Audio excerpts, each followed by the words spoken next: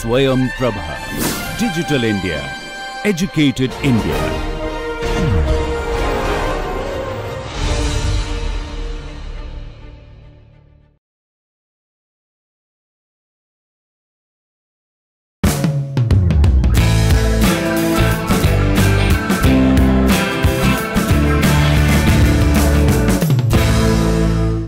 So we were looking at the G equation, which is written back here again.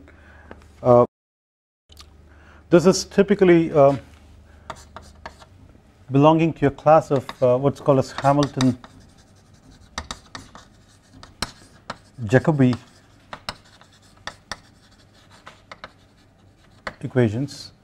Well, not exactly this, but we'll look at a specific form of this pretty soon, which could be looked at as a Hamilton-Jacobi equation. But the reason why I'm mentioning this is yesterday we were talking about the possibility of solving the G equation as if it's a scalar field everywhere in the domain, with the G varying from a value that's less than 0 to a value that is greater than 0 through a very thin region where it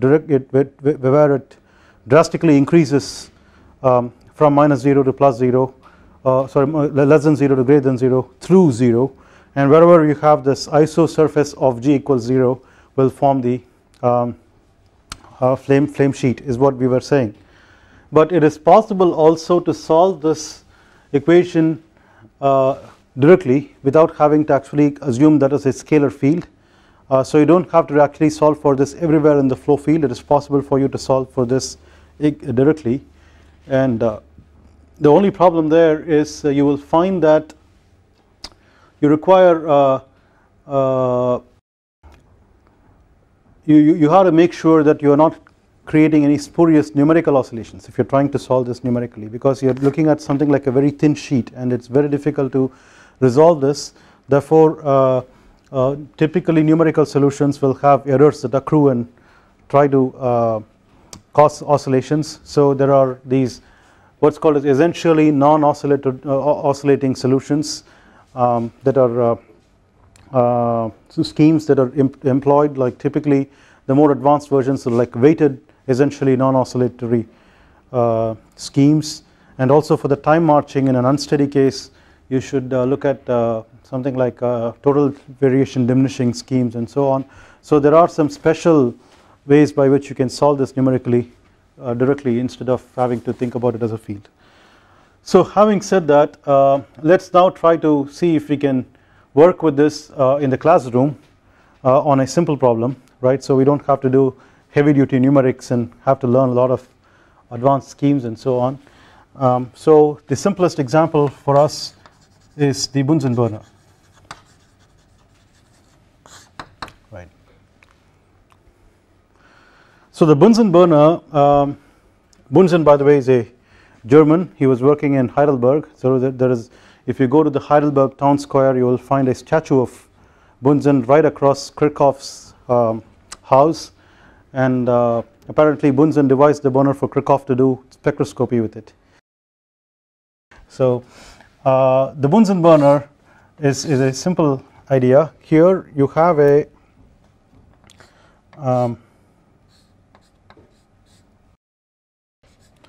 you have a fuel flow through an orifice, and you now allow for air to get entrained in this jet of fuel that's coming out. So you have like locally subatmospheric pressure over here, and then the air and fuel mix with each other over here and then issue out as a premixed mixture, and you now light up the flame at the rim, and then you now have a almost like a conical flame that is established, okay, a conical blue flame that is established for most typical fuels.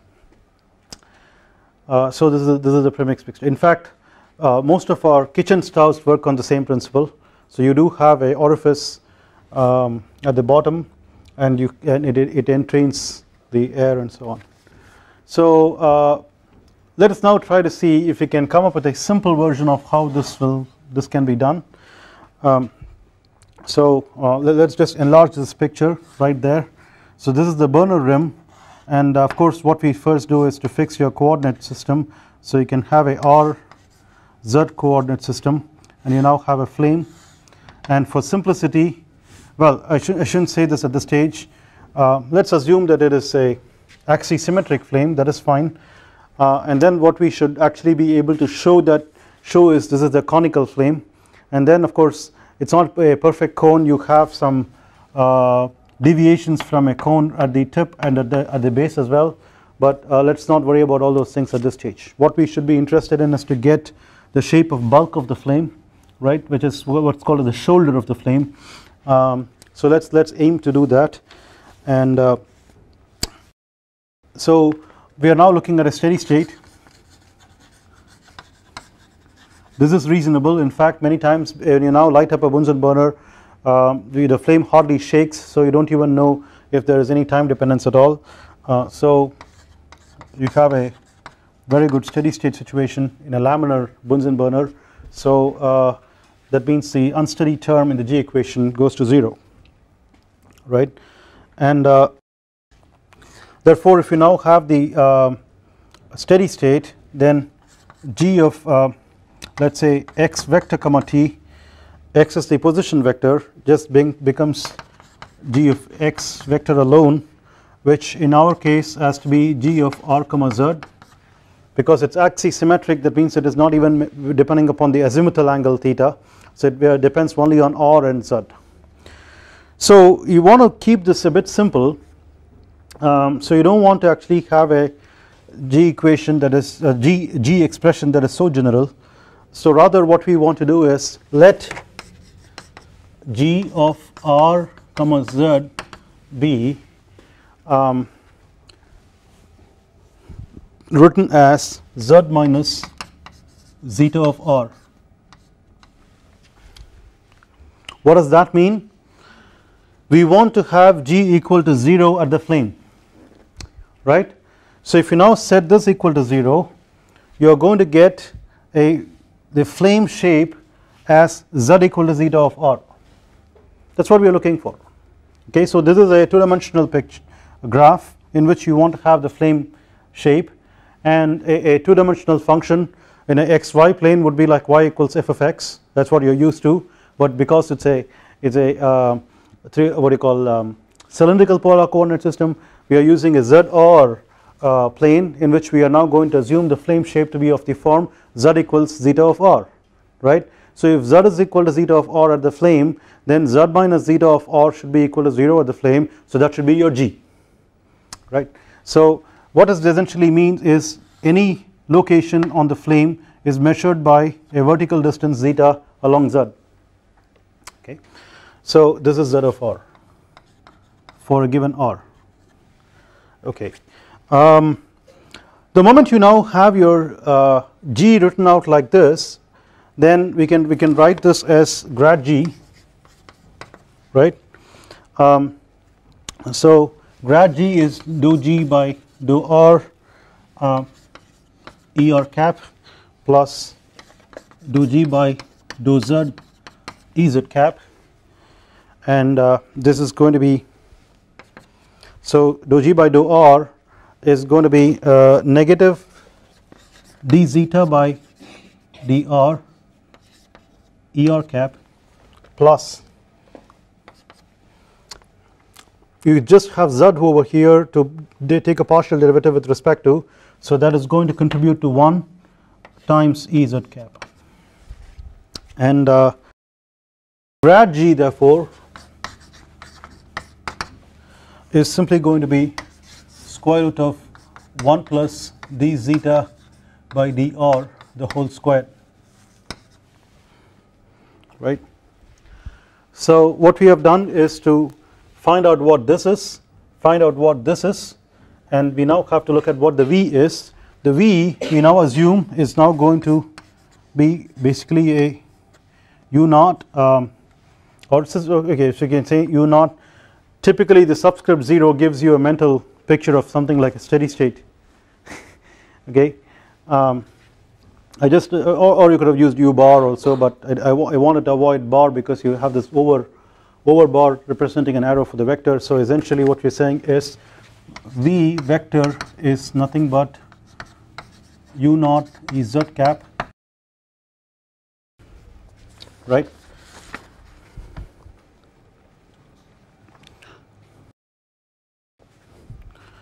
Okay, so what happens then is you now plug in these things. So this term, so in the G equation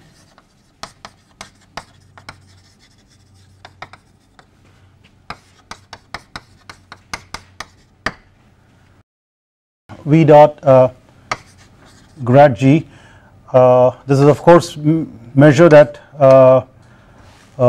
G equals 0 minus is equal to SL grad G. This goes to 0 and we are assuming a uniform velocity everywhere up to the flame.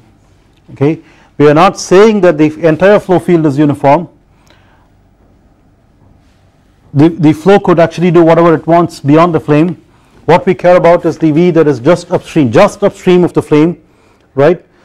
So we have to worry about what the velocity is as you look from the flame upstream, right. And we now suppose, this is something that we suppose now, that the flow is uniform up until the flame, and then let it do whatever it wants. We don't worry about the fate of the flow beyond that as far as this analysis is concerned right now. We will start worrying about it a little later, but not yet. So we should now say that V is uniform, so u naught is a constant. Of course it's strictly not a constant. Okay, we will have to think also about the velocity profile because we have this pipe, and you'll have to think about like a fully developed flow or whatever it is. Those are things for a little later, not yet. Okay, we'll at the moment say it's just a uniform constant flow. So then what happens is, because you have to take a dot product of V with respect to grad G, and uv has only a z component which is u naught, all you have to do is worry about only the z component here, right. So you get a u naught times 1 equal to SL times square root of 1 plus d zeta over dr the whole squared. Now we assume the SL to be a constant.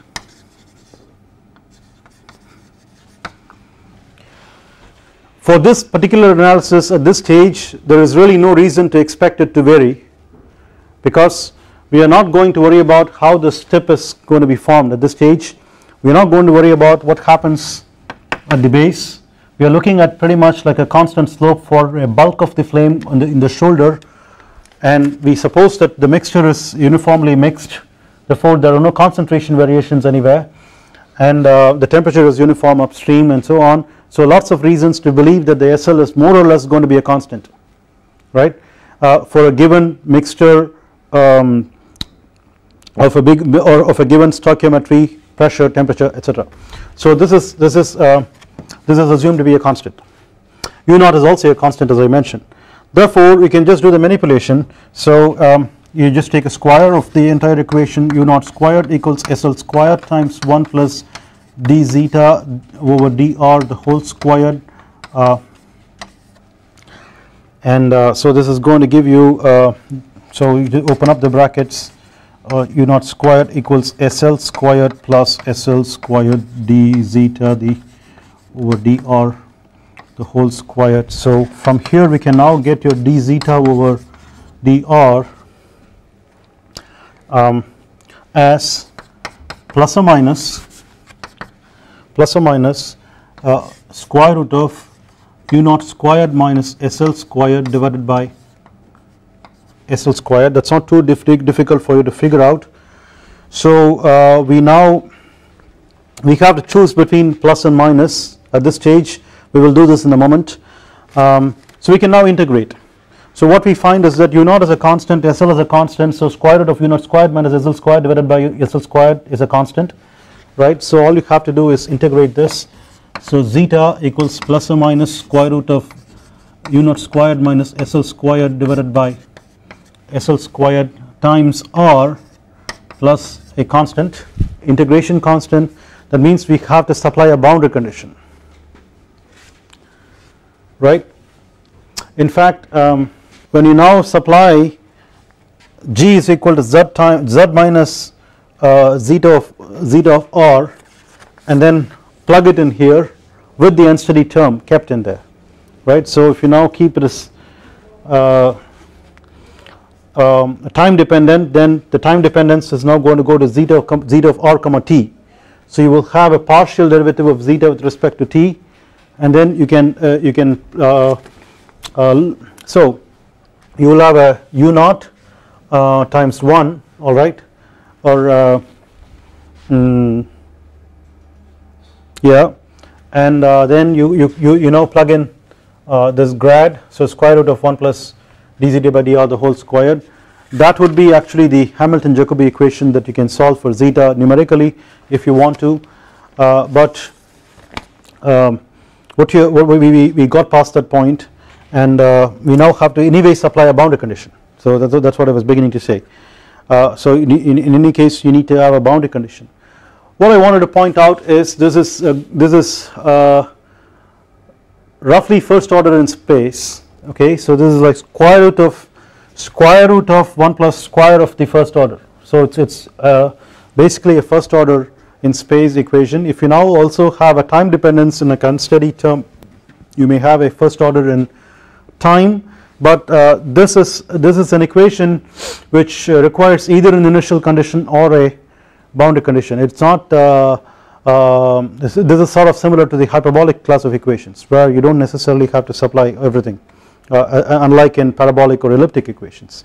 Therefore we now choose to actually supply a boundary condition here in the steady state problem, because you now have the variable r showing up. So the boundary condition here is, we now say at r equals capital R, right, zeta equal to 0. Okay, that means the flame is coming and getting held firmly at the rim of the burner, right.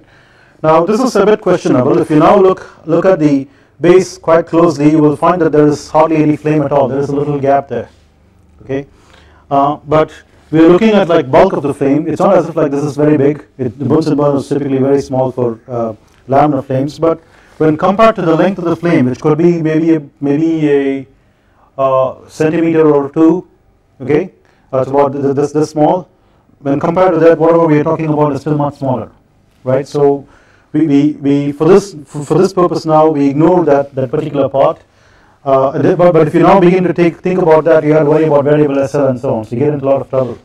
At the moment, don't do that. So you now say the flame is firmly anchored at the rim. So this is basically what is called as a flame anchoring condition or flame attachment condition. You can talk of this in many ways. So this is like flame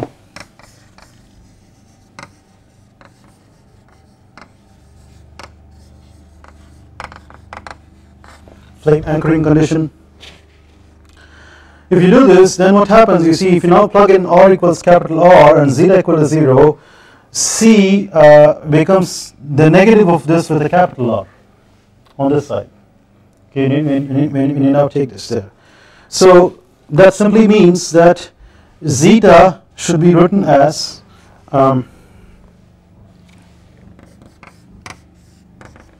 zeta should simply be written as square root of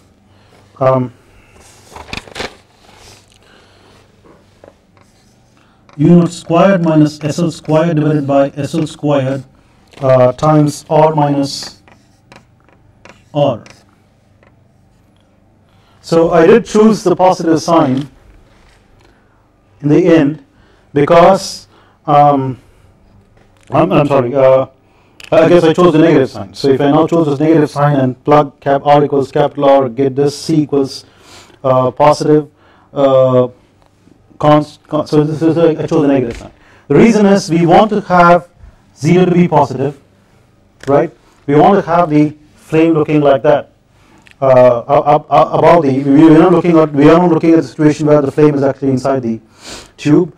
So this is what we get. and r minus r is always positive because the maximum value that small r is going to take is capital R, right?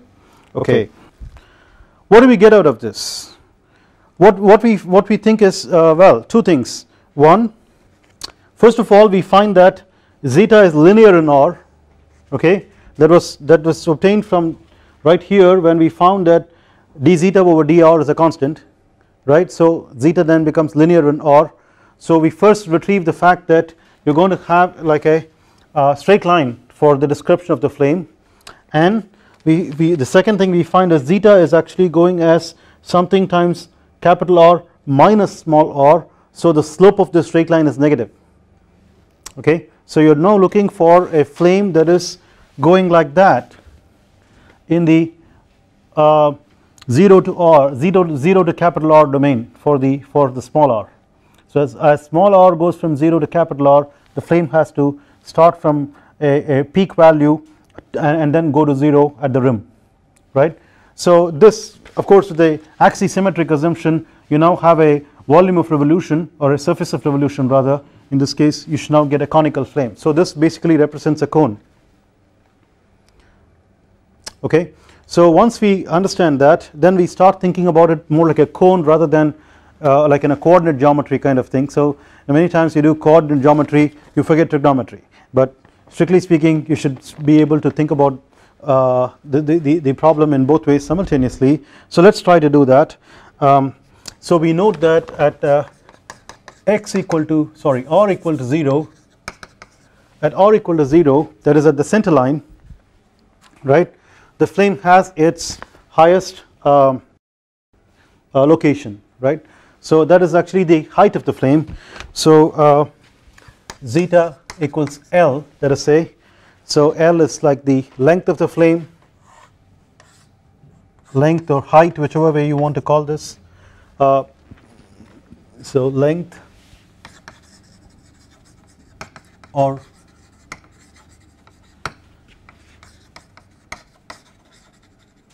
height of the flame. Now of course we can try to find that here. We can find that L is equal to, so you can plug in r equal to 0, then you can find out what the zeta is, which is now denoted as L, u naught squared minus SL squared divided by SL, well, numerator alone can be written as whole power half times R. Okay, now let's look at some trigonometry. So if you now have a triangle with a apex angle theta, and what we are saying is this is L and this is R, right? So L over R should actually be cot theta, cotangent theta. So this implies that u naught squared minus SL squared, the whole to the half divided by SL is equal to cot theta, and from here we get u naught squared minus SL squared divided by SL squared equals cot squared theta. Okay, couple of more steps. SL squared equals SL squared cot squared theta. So u naught squared equals 1 plus cot squared theta SL. What is cot squared theta? Sorry, 1 plus cot squared theta. So cot is cosine divided by sine, so you get the sine up here and keep it in the denominator as well. So sine squared theta plus cosine squared theta is 1, right? So you get a 1 divided by sine squared theta, right? So this is going to give you u naught. So you can forget about the square root and don't worry about the plus or minus, just keep it as plus because everything is positive here. So SL divided by sine theta, or u naught sine theta equals SL, right? That's what you're trying to get. Now what does this tell us? What it tells us is, if you now have a U naught that is coming up here, what we should be looking for is its component perpendicular to the flame, right? If you now look at this as the component perpendicular to the flame, that's the one that is along the flame. I hope I got my, oops, sorry, right.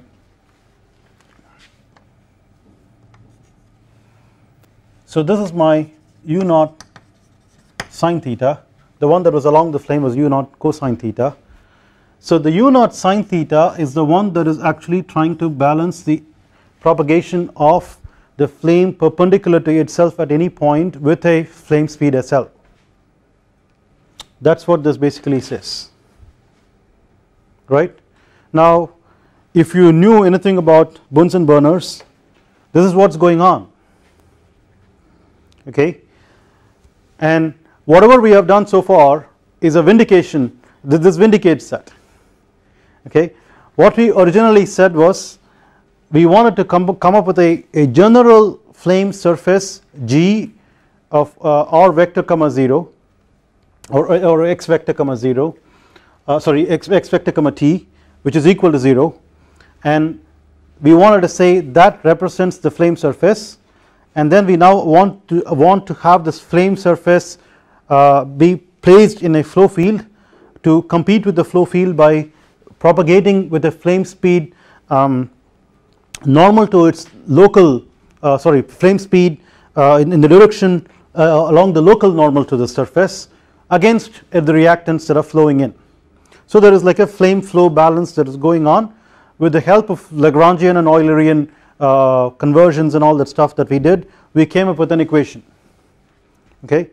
If that wasn't convincing, you now try to apply this to a simple case of a steady Bunsen flame, right, and then do all the mathematics and then finally come to the moment of truth that we are familiar with, which is the component of the flow locally normal to the flame has to balance the flame speed, right. So this is basically what the G equation gives you when you are trying to do the G equation Bunsen burner. So from here we can actually get your L, so L then is essentially R cot theta, so that comes from here, and you can easily see what theta is. Theta is now defined, so theta is nothing but sine inverse SL over U naught. So when you now say sine inverse SL over U naught, then SL is supposed to be less than U naught, okay. If SL is less than U naught, then the flame, so essentially what it means is the flame is trying to eat into the reactants and the flow is trying to blow it away, okay. So it's sort of like the flame cannot propagate just as fast as the flow, so the flame sort of like tries to give way to the flow as much as the flow wants, but it starts eating into the reactants that are coming as fast from the side. So it kind of like, instead of actually trying to propagate exactly this way, it now says, okay, you want to go fast, let me give you way, but then as it goes it sits on the side and then starts eating into this and survives, right. Why does it turn like that? Because it's anchored at the base, right. So the flame is not going anyway, going any far, it's just trying to give way to the flow, or so it seems, but it is eating from the side, eating the reactants from the side because it knows that it is actually anchored at the base, right. So this is a condition where clearly the flame speed is less than the flow speed. That's one, you are going to get a flame that is inclined. Otherwise it's going to progressively try to become flatter so that its normal is in the direction of the velocity, so that you don't have to worry about a component of the velocity, the actual velocity itself will suffice. Then the catch is what's happening at the base, because the base is where it's actually being held, and from there you can now get this flame to tilt. So that means there is this dynamics so long as the flame is anchored. The dynamics is always between SL and U naught that dictates the orientation of the flame or the shape of the flame. So you can call this in the several ways. Shape of the flame you can say is conical, but what we refer to is the angle. What is the length of the flame, how tall is the cone, and so on. So lower the SL when compared to U naught, taller the cone. Alright. So this takes us to what we were doing the other day with trying to tinker with SL. No, if you now say, well, I'm going to send in air which is a mixture of nitrogen and oxygen, and you have a certain flame angle. Now what if I actually progressively remove the nitrogen and then send in argon, right? So if the SL now begins to increase, then the flame is going to become shorter, and then if I now progressively withdraw my argon and send in nitrogen, sorry, helium, right, the SL is going to still get higher, and therefore the flame is going to get still shorter, and so on. So there is a point when the flame speed could exceed the flow speed. So one of the easiest ways of doing that is to try to shut down the flow without putting off the flame, right. So typically new graduate students who don't really care about safety, they would just try to shut down the air first before shutting down the fuel. Alright, then what happens? You might have been working in fuel lean, you shut down the air first, you are actually progressing towards stoichiometric, right. So if you now progress towards stoichiometric, the flame speed is increasing and the flow speed is decreasing because you are shutting down the air. So this is a very good combination for what's called as a flashback to happen.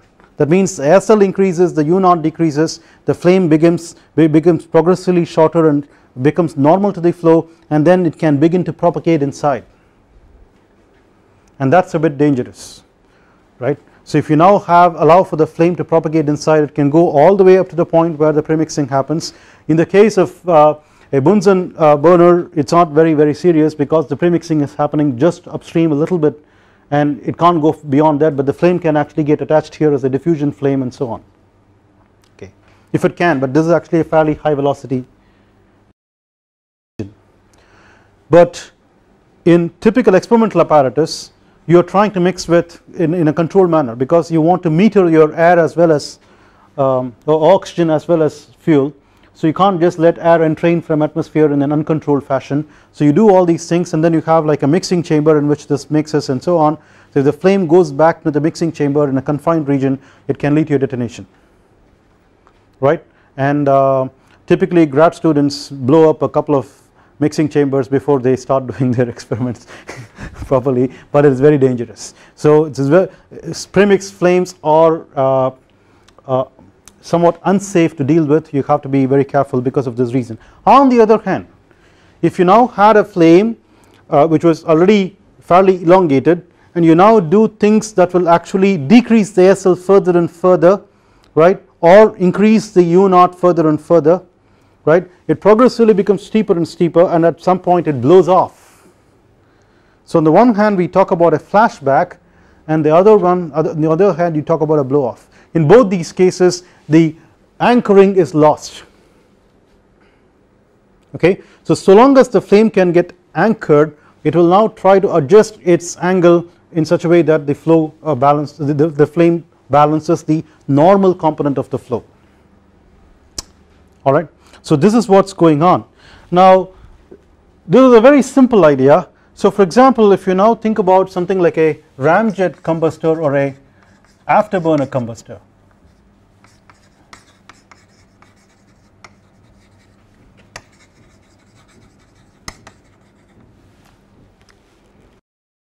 alright. So what do you expect? You know, typically the combustor is like you now have a fuel injection manifold ring, which is essentially a circular tube of circular cross section, right. So you have like a circular tube which is now coiled like a circle, and then it has holes to inject fuel, and this is typically liquid fuel but it vaporizes within some distance, and that you have what's called as a V gutter. So the V gutter is again like a ring, but if its cross section is a V, and the flame is actually stabilized or anchored at the edges of this V, and it's now going to actually begin to look like that. I'm of course drawing it in a wiggle for two reasons. One is to tell the flame distinguish the flame from the rest of the drawing, and the other thing is it's actually a turbulent flame. Okay, so here what's going on is the flame is trying to propagate normal to itself, and the flow is coming very fast. So these velocities that we are talking about are of the order of 100 meters per second or so, right? So you're having a fairly high speed flow, and the flame is quite turbulent as well. So in these cases you can't use a SL for the flame speed, you have to use a ST. That sounds very simple. All you have to do is change the letter of the alphabet to get from laminar to turbulent, huh? Well, it's not so easy, but it is not very difficult either. Okay, so as a quick rule of thumb, for you to estimate what the combustor length should be, if you're now trying to design a combustor based on this, you see all you have to do is look at a turbulent flame speed as a factor of sorry, I shouldn't say factor, as a multiple of the laminar flame speed. So what happens when you have a turbulent flame speed? The turbulent flame speed is a lot faster when compared to a laminar flame speed. I'm not going to go into details about how this happens, but effectively it's essentially an order of magnitude more faster. Okay, it's not as fast as detonations. Detonations are about 3 to 4 orders magnitude faster, right? We are still talking about deflagrations, right? And this is about an order of magnitude faster than a laminar flame. So if you're now going to use like a rule of thumb on how to get your ST, or like use an order of magnitude appropriately for the turbulent flame speed, then you can simply use this kind of approach and try to get a length estimate on where the flame is going to hit the wall, right, or where the flame is going to merge from these 2 points near the center line. Either of these could be longer, right? Depending upon whichever is longer, you need to have a combustion chamber that is that much longer or more than that. Okay, and then throw in a factor of safety to make it longer. You will typically find if you go around afterburners or ramjets, the combustor is just a long pipe beyond the fuel injection manifold and the V gutter, just to give room for this, right? And how did you arrive at the length? Exactly the same as what you would do with a Bunsen burner. Isn't that kind of funny? Right? So the same idea essentially works in these cases. So bottom line, the flame tries to propagate against the flow. So we can do a little bit more on the flame speed now, because what we have to further think about is question this approximation or the assumption. Is SL really a constant? Okay, so why would you want to worry about that? Because we find that many times the flame is not exactly like this. You don't get a sharp tip over there. And yesterday we pointed out that we don't really have so we assume that the flame shape is smooth, right, and it doesn't really have any kinks and so on. So indeed you will find that at the tip you have like a curvature. Okay, and many conditions. I'll discuss conditions when there are exceptions. Okay, but under many conditions we have to actually think about why you have a little curvature at the tip, very much near the tip. Okay, later on we will talk about diffusion flames, which are much smoother. If you want to think about that in your mind right now, you have to think about a candle flame. Okay, the candle flame is not really as sharp as a premix flame cone. Of course it's made sharper in a gravitational field because of buoyancy effects that cause the flame to shape itself that way, but it is not because of the convection diffusion reaction processes, right? The convection diffusion reaction processes that we have encountered so far gives rise to a fairly sharp cone except near the tip for the flame for the premix flame under most conditions. And then we ask the question, if it is going to be locally like that, if I now zoom in and see, the flame is actually coming like that and then becoming like this. It's flat at the top, right? If it's flat at the top, that means it's propagating against the flow, right? That means the flame speed should have somehow increased over there to match the flow speed. Is that right? Is it what's going on? Or is the flow speed really that uniform? Is it possible that the flow would have actually slowed down because of the flame? Right? So how does the flow know that it is actually approaching a flame so that it can change its velocity, and how, if that is the case? So on the one hand we have to worry about the flame, on the other hand we have to worry about the flow. Is it possible that the flame would have changed its flame speed? Is it possible that the flow would have changed its flow speed locally there? Right. So in effect what we should worry about is two contributions to what's called as a flame stretch. What's going on there is that the flame is actually getting stretched. Effectively, when you're thinking about a increased flame speed over there, your thickness of the flame is actually decreasing. So if you had a, let's say, think about a thickness. So if you had a thick flame, as you now go towards the end you have to actually thin it. So for example, in a PhD qualifying exams question or something, if you're asked about thickness of the flame, make sure that you're not drawing it uniformly thick near the tip as along the shoulders. That's pretty important. That's what they're looking for you to appreciate, right? So the flame stretch effect has two contributions. One is what is called as the flame curvature, and the other one is called flow divergence.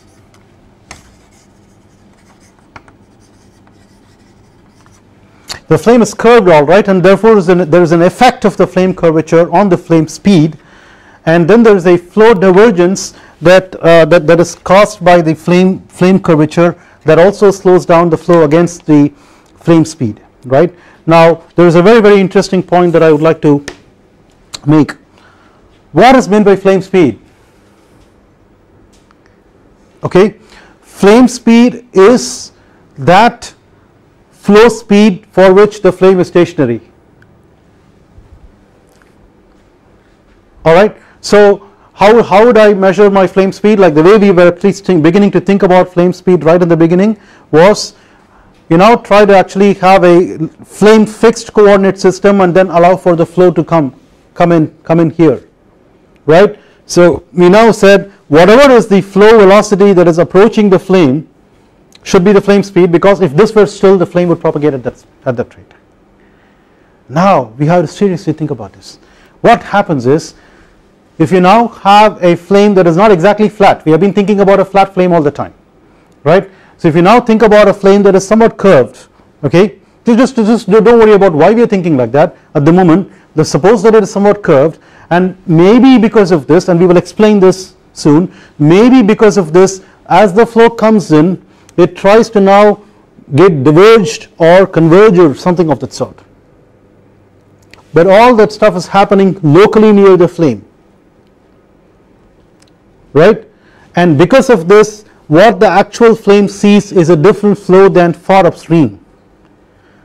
But just like how we said the entire flame thickness consists of a preheat zone and a reaction zone for the flame thickness, and anything for the flow is upstream of that. Okay, anything for the reactants that we consider, like the flow velocity and so on, is all upstream of that. This is the flame on the whole with the preheat zone and so on. Here what we have to think about is, okay, you had curvature and all those things, and the flow changed its local velocity here and so on, because of which it will look like the flame can propagate against a slower velocity, but still from an experimental point of view I would measure the flow speed here, you see. So if it's possible for me to actually handle a higher flow with a curved flame so that locally the flow slowed down to accommodate the flame, it will look for me apparently that the flame speed is higher because it could handle a higher flow, right. In fact, in some sense this is exactly what's happening in wrinkled turbulent flames. If the flame can actually get so wrinkled at a very high flow rate, right, and then stay there very wrinkled, I now begin to say that's a turbulent flame and its flame speed is much faster. But locally it's probably trying to have a flow that is much slower when it's trying to eat into it there, because it changed the flow. Therefore the effect of the flame on the flow basically comes back at it as a change in the flame speed, because of the way we think about and measure flame speed, because this is relative to the far upstream velocity, not what happens in the vicinity of the flame, right. So effectively these two effects are actually going to change the flame speed. That's what we are looking for, right. So if it's possible for us to think about a modified flame speed that takes into account these two effects, then we now can go back and say, well, let me put that SL here and still work with a constant velocity, because far upstream the velocity is constant, you see. So I don't have to worry about the details. What is the point in working with SL? We didn't have to worry about the details of preheat zone and diffuse reaction zone and all those things in these lines. It's all there inside, it's all like a package, right. We are now trying to further package everything that the flow goes through, right, into the flame speed, so that we can now use a modified flame speed against a uniform flow, right. So what you're essentially talking about here is if you now think about a curved flame, for some reason let us say it's a perturbation, right, and I'm a little bit hesitant to use the word perturbation because that gets us into stability on whether this perturbation is going to diverge or converge and so on. We'll hold on for some time not thinking about that, but essentially what I'm saying is let's think about like a small slightly curved flame for some reason. I would like to talk about two things when you now have this situation. One is a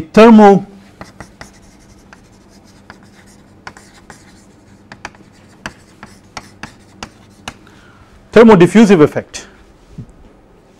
That is, if you now for example take this part of the flame, you can argue the same thing on the other part of the flame.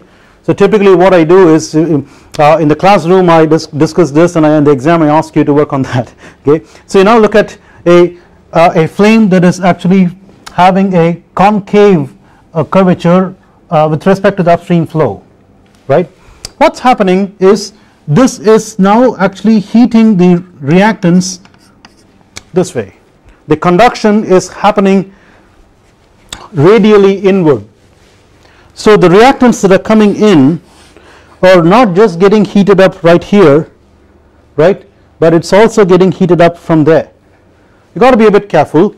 When I draw a flame like this, it's assuming that the preheat zone and all those things are within this, and we should be looking at only the reactants that are going locally normal to that point and then getting heated up there. Until then it's not supposed to get heated up. So we are actually blowing this image up to a length scale that is comparable to but maybe a bit higher than the flame thickness, right. And when would I really have to think about that? If I have to go to a region that is so small. There we are talking about a curvature which is of the order of the flame thickness, alright. So under those circumstances we will now find that the heating is not one dimensional, the heating is now multidimensional. So you have now an increased heating that tends to increase the flame speed as we see from far upstream, okay. But there is another effect. The reactants will have to get spread out. Then this is particularly critical for the deficient reactant. Let's say if you are now looking at an off stoichiometric condition, right, say a fuel lean mixture, that means the fuel is deficient, right, and that particularly is now going to actually spread out radially, and it's going to feed the flame less with a lesser concentration than if it were to feed a straight flame or a flat flame, right, that weakens the flame. So what you would expect is, we are now beginning to talk about like the fuel diffusion versus thermal conduction upstream. So fuel diffusion downstream versus thermal conduction upstream, right? What comes into our minds? Conduction versus diffusion, the Lewis number, right? So Lewis is like a god of combustion, you can't forget him. So the Lewis number has to come into picture. Because now you have to begin to think about what happens as a function of Lewis number. Okay, we'll stop here.